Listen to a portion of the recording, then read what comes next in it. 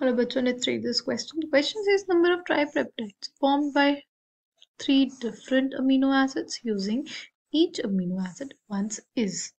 हमें बताना है कितनी number of tripeptides बना सकते हैं, right? Key concept for this question is formation of tripeptides,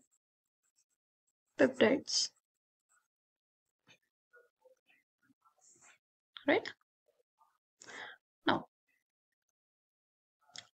peptide bond का फॉर्मेशन होता कैसे है? एक अमीनो एसिड का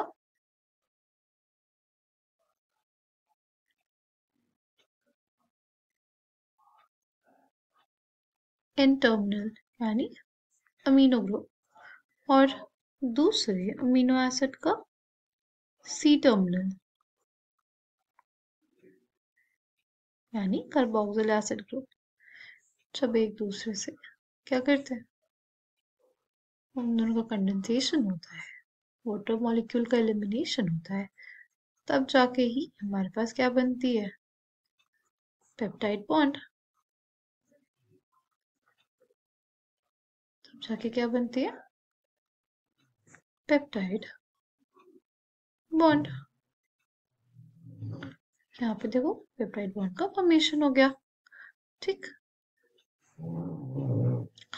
अब अगर हमारे पास 3 डिफरेंट अमीनो एसिड्स हैं, सपोज ए, बी और सी, ठीक है, ये तीनों कैसे जुड़ सकते हैं? कितने ट्राइपेप्टाइड्स बना सकते हैं? देखो, एक इस ऑर्डर में जुड़ सकता है कि ए कंबाइन करे बी से, बी कंबाइन करे सी से। दूसरा कॉम्बिनेशन जो पॉसिबल है, ए कंबाइन करे सी से और सी कंबाइन करे बी से, ठीक। दूसरा कॉम्बिनेशन जो पॉसिबल है कि बी कंबाइन करे ए से, ए कंबाइन करे सी से। यहाँ पे बी का क्या रहे? एन टर्मिनल, और यहाँ पे सी का सी टर्मिनल रहे, ठीक। फिर एक और पॉसिबिलिटी है कि बी का एन टर्मिनल हो, बीच में हमारे पास सी हो, फिर ए का सी टर्मिनल हो, और पेप्टाइड्स बन गए ट्राइपेप्टाइड्स।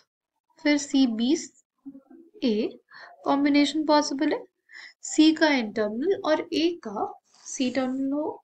और लास्ट पॉसिबिलिटी जो हमारे पास होती है, सी ए बी, सी का क्या रहे? एन टर्मिनल, एन टर्मिनल मतलब ये NH2 group, free NH2 group, right. B का सी टर्मिनल यानी इसका कार्बोक्सिलिक एसिड वो फ्री रहे, राइट। तो टोटल कितने नंबर ऑफ पॉसिबिलिटीज हो सकती है हमारे पास? ये 6. Correct answer for this question is 6. I hope you understood it well. Thank you and all the best.